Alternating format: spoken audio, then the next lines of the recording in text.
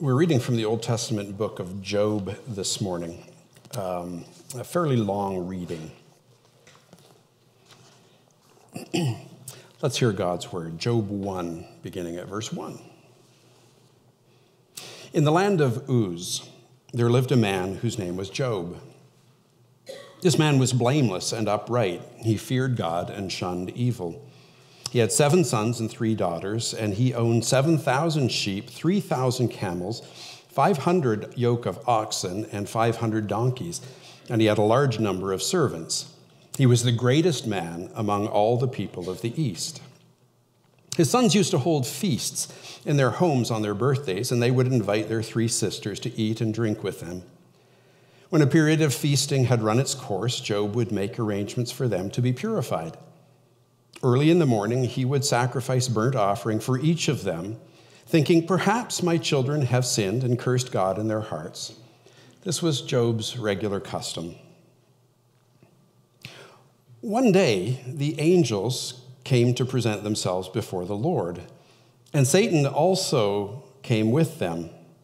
The Lord said to Satan, "Where have you come from?" Satan answered the Lord, "From roaming throughout the earth, going back and forth on it." Then the Lord said to Satan, "Have you considered my servant Job? There is no one on earth like him. He is blameless and upright, a man who fears God and shuns evil." "Does Job fear God for nothing?" Satan replied. "Have you not put a hedge around him and his household and everything he has? You have blessed the work of his hands so that his flocks and herds are spread throughout the land. Now stretch out your hand and strike everything he has, and he will surely curse you to your face." The Lord said to Satan, "Very well then. Everything he has is in your power, but on the man himself do not lay a finger." Then Satan went out from the presence of the Lord. One day, when Job's sons and daughters were feasting and drinking wine in the oldest brother's house, a messenger came to Job saying, "The oxen were plowing and the donkeys were grazing nearby, and the Sabaeans attacked and made off with them. They put the servants to the sword, and I am the only one who escaped to tell you." While he was still speaking, another messenger came and said, "The fire of God fell from the heavens and burned up the sheep and the servants, and I am the only one who escaped to tell you." While he was still speaking, another messenger came and said, "The Chaldeans formed 3 raiding parties and swept down on your camels and made off with them. They put the servants to the sword, and I am the only one who has escaped to tell you." While he was still speaking, yet another messenger came and said, "Your sons and daughters were feasting and drinking wine in the oldest brother's house when suddenly a mighty wind swept in from the desert and struck the 4 corners of the house. It collapsed on them, and they are dead, and I am the only one who has escaped to tell you."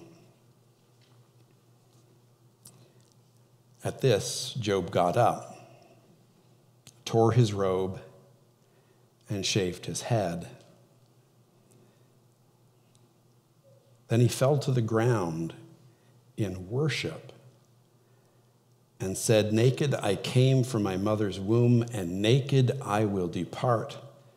The Lord gave, and the Lord has taken away. May the name of the Lord be praised." In all this, Job did not sin by charging God with wrongdoing. This is the word of the Lord.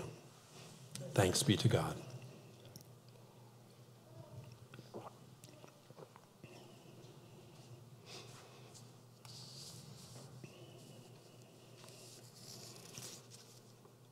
The professor stood at the front of the class and asked us if we knew what the meaning of existential was. Now, I had just transferred from the School of Architecture at Carleton University into the religion department. It had been 2 years and high school since I had written an essay, and I wasn't very good at it then. I use the word conceptual a lot in architecture, but existential was not one I don't think I'd even heard before. existential. What had I gotten myself into? Thankfully, I wasn't the only one who had either a blank or frightened look on his face. So Professor Osborne said, think of it in these terms. You check into a hotel room, you get into the room. Do you look at the little map on the back of the door that shows where the emergency exits are? This is an actual question that I'm looking for answers. How many of you, when you go into a hotel, motel, inn, look at the little map on the back of the door to see where the exits are? 4, 5, 6. Now, do you really look at the map to see where the exits are, or are you looking to see what checkout time is? Because sometimes that's there too. We tend not to pay a lot of attention to it. We might glance at it, but it tends not to mean too much to us unless you hear the fire alarm and you smell smoke. Then that little map becomes existential to you. That is, it matters to the very depth of your being. It matters to your existence. Grace was out with the youth group one Friday evening many years ago when our first child was about 18 months. Kurt had a bad cold, so I went up and checked on him every once in a while, but I was watching TV in our TV room. And as I was watching, we had the old-fashioned baby monitor. It was just audio. There was no video. And a sound came out of the baby monitor, and it's the kind of sound that makes a parent's blood run cold. And I went running up the stairs because I thought he was choking. Got into the room and discovered he wasn't choking, he was having a seizure. Had no idea why this is happening, so I grabbed hold of him and ran down the stairs, preparing to get to the hospital. And as I was going down the stairs, I had a fairly intense existential conversation with God, because it mattered to the core of my being. Now, it turned out to be not a problem. It was a febrile convulsion. His fever had spiked, and that happens with small children sometimes, horrifying as it is. But nobody could have convinced me it wasn't a problem as I was coming down those stairs. Do you have existential questions? Of course you do. We all do. They may not always be in the front of our mind, but they are always there. And in this past week, with the increasing tensions between the US and Iran, and then the downing of the plane in which so many Canadians died and so many others, and then the discovery that it was shot down, we have existential questions. Why? Why? Why?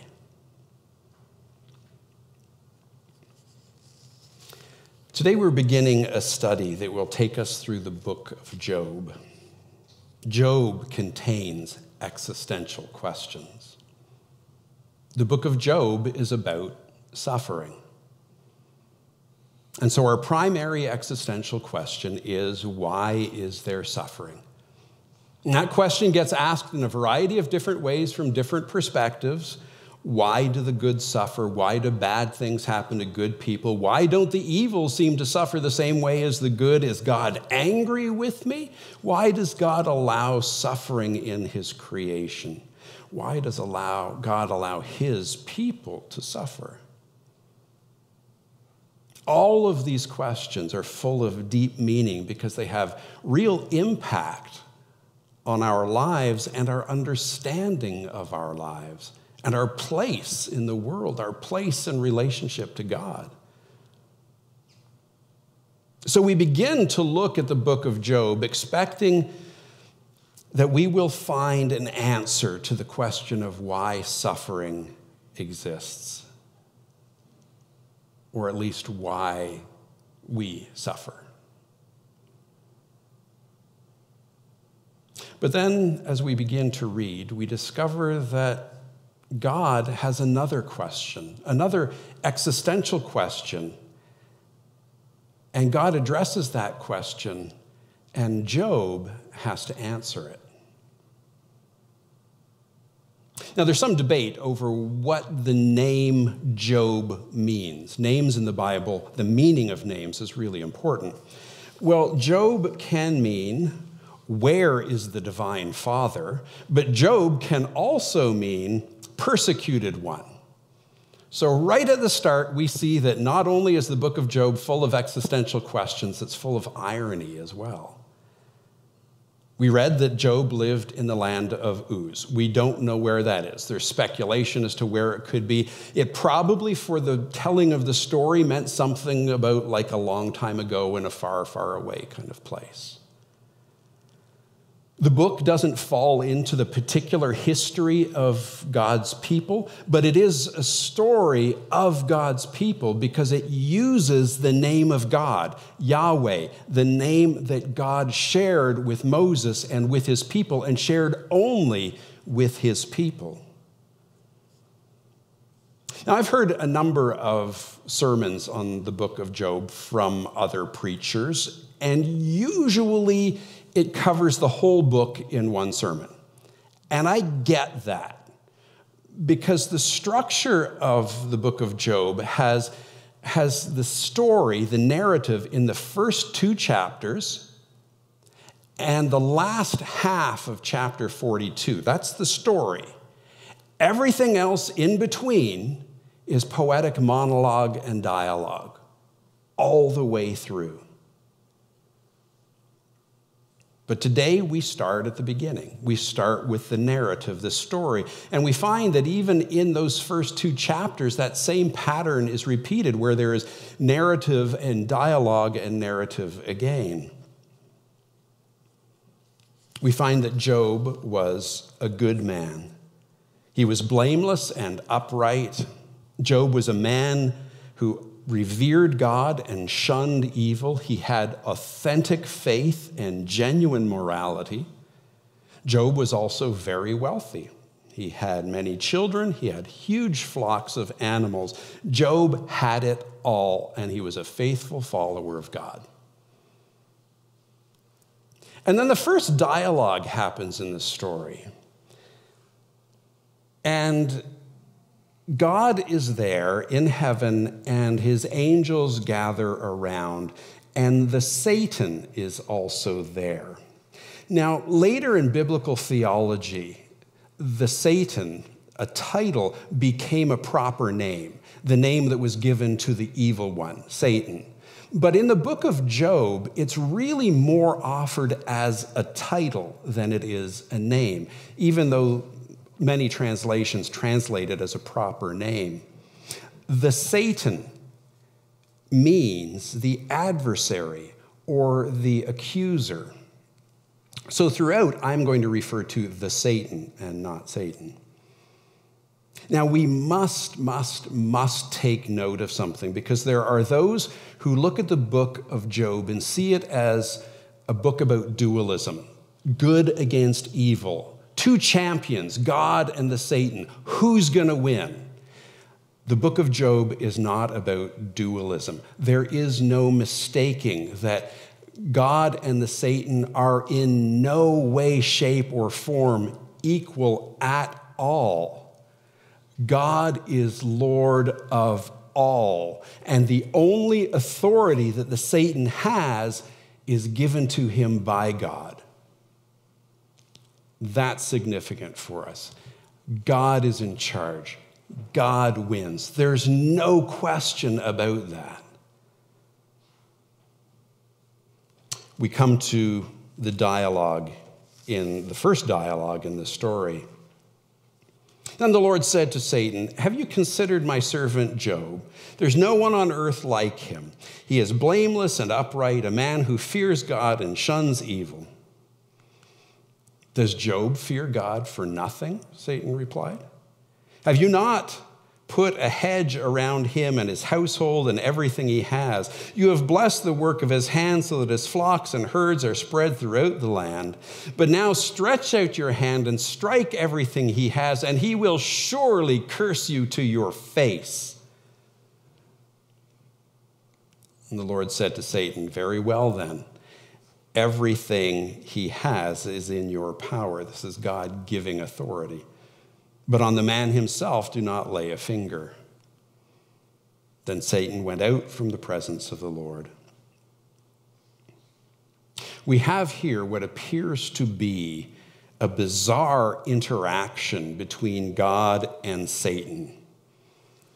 But we need to set aside all the images of devils and pitchforks that we have in our minds. The Satan here is the accuser of humanity before God. It's like that's what his job is to accuse humanity before God, to convince God that the people of the world are worthless and of no value. And the Satan asks the question, is Job faithful just because you've given him so much? You've given him everything. You've protected him so well. No wonder he's faithful to you. You see, the existential question being asked here is not about suffering, but about why Job is faithful to God. And that's a question that matters to the core of his being. It's an existential question. Is Job's faithfulness really and merely a response to God's goodness to him? Is God worthy of worship only because of what he does for us, or is God worthy of worship because of who he is? And that's the crux of this. The question is asked, and Job must answer, is Job faithful only because God had given him so much? And the Satan is given authority to take from Job, but not to harm him. We read of the 4 calamities in which everything was taken from Job, his wealth and even his children. In shock and in grief, Job tears his clothes and shaves his head as physical signs of his grief and loss. And then he threw himself to the ground and said, "Naked I came from my mother's womb, and naked I depart. The Lord gave, and the Lord has taken away. May the name of the Lord be praised." Can you imagine saying that after what Job had just been through? I struggle with imagining that coming from myself. But what a profound thing for Job to say. The Lord gave, and the Lord has taken away. May the name of the Lord be praised. In the pain of his loss, Job acknowledged God as God and the giver of all things. To Job, you see, God wasn't just a convenience to be called upon when he wanted something. To Job, God is God. And Job was faithful because God is God, and not because God was a convenience for him.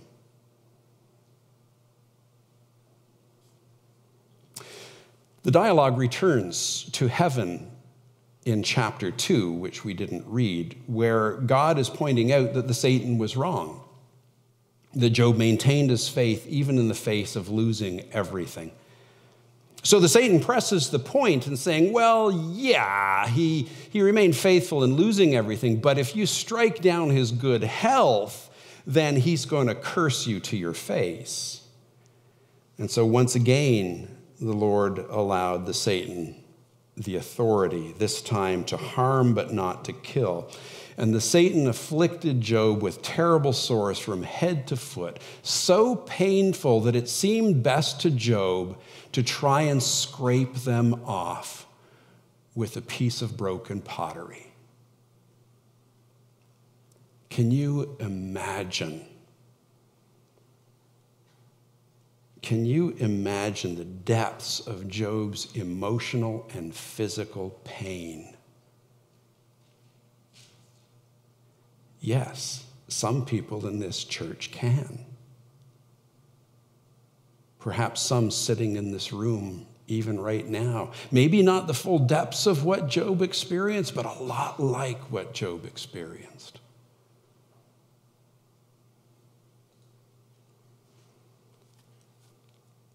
Then Job's wife comes to him and says, "Are you still maintaining your integrity? Curse God and die." Did Job's wife speak out of unfaithfulness, or did she speak out of pain? She lost everything as well. And now her husband was in deep, deep physical pain. We don't know her intentions. All we know is what Job said in response. He said, "You are talking like a foolish woman. Shall we accept good from God and not trouble? Shall we accept good from God and not trouble?" In all this, Job did not sin in what he said.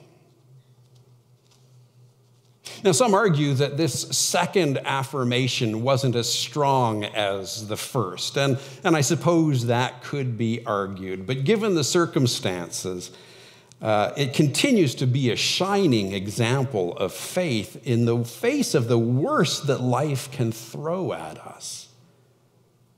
And others might argue that this is not a realistic response at all after what Job had been through, the loss of everything he owned, the loss of his family, the bulk of his family, and now to be in deep physical pain. This is not a realistic human response, and people can argue that. And yet I know people, and you probably know people, Christians who have been through horrendous suffering, who have been through things that I can barely begin to imagine, and they come through with faith not only intact, but frequently faith that has grown.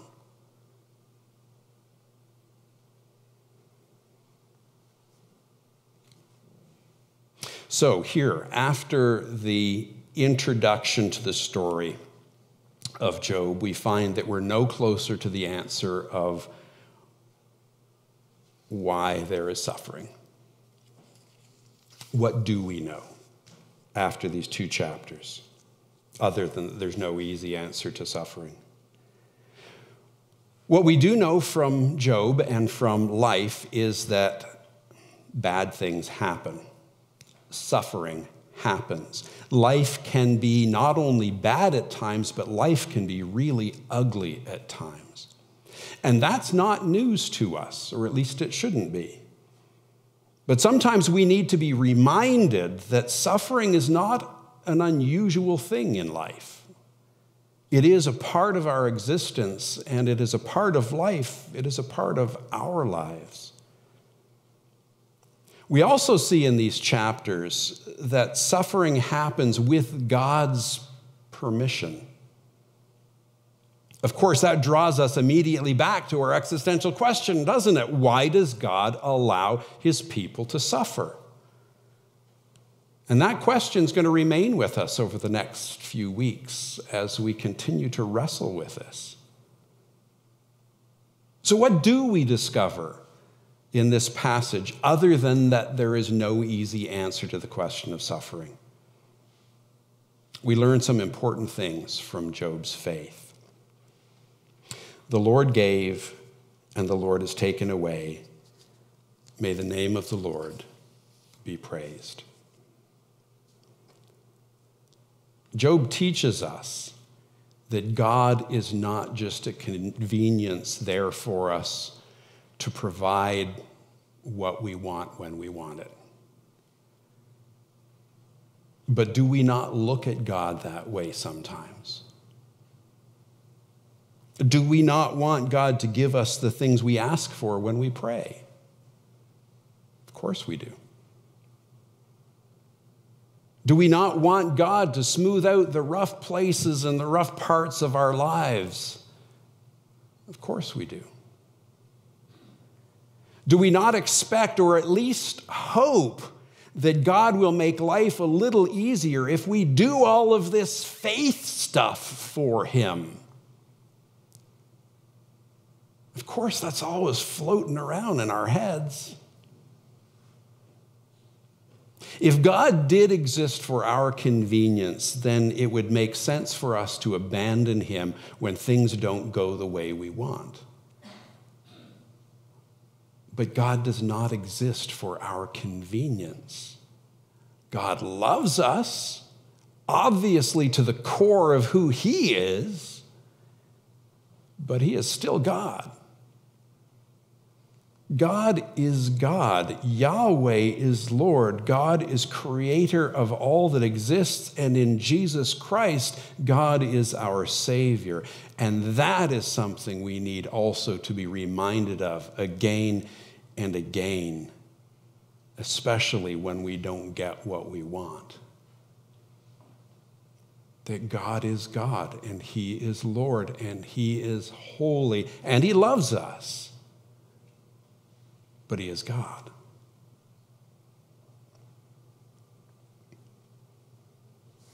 Do you look at God as something that exists simply for your convenience? To be accepted and rejected according to what he's done for you lately? The answer to the first existential question in Job, why does Job have faith in God, is because God is God. Sounds kind of obvious. That God is Lord of all, and that he is worthy of our worship and deserves our devotion no matter what he's done for us lately. And I want you to wrestle with those questions this week. A little bit of homework to wrestle with those questions. Who is God? And what does that mean for me, for you? And why is God worthy of your devotion? If you decide he is worthy, why is he worthy? Well, maybe you need to answer that question before you can decide if he is worthy. Because in the depths of Job's despair and all that he had gone through, he proclaimed that the Lord gave and the Lord has taken away. May the name of the Lord be praised. Let's pray together. Our God, we thank you for life.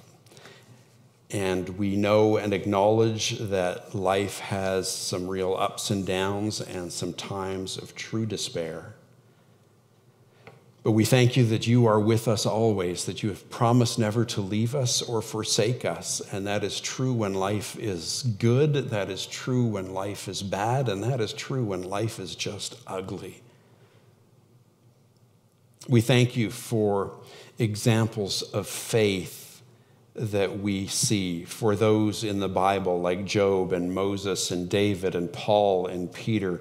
We thank you not only for the example of faith of Jesus, but we thank you that Jesus, the very Son of God, also suffered. He knew tremendous emotional and physical suffering and even died for us.